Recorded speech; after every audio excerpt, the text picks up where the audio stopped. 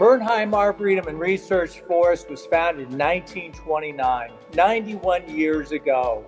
That's well before people really understood human relationships with earth and resources. Today, we're celebrating Earth Day, an incredible milestone of 50 years of people coming together to learn about the earth, celebrate the earth, in some cases, protest and push for change. And you know what? In those years, Bernheim has changed, and so has our communities. We have learned that we are part of this system. We have learned that we're part of one planet. Come together around Earth Day. Learn more, do more, be more efficient with your resources. Let's celebrate the earth, let's celebrate our communities, and let's celebrate the future together.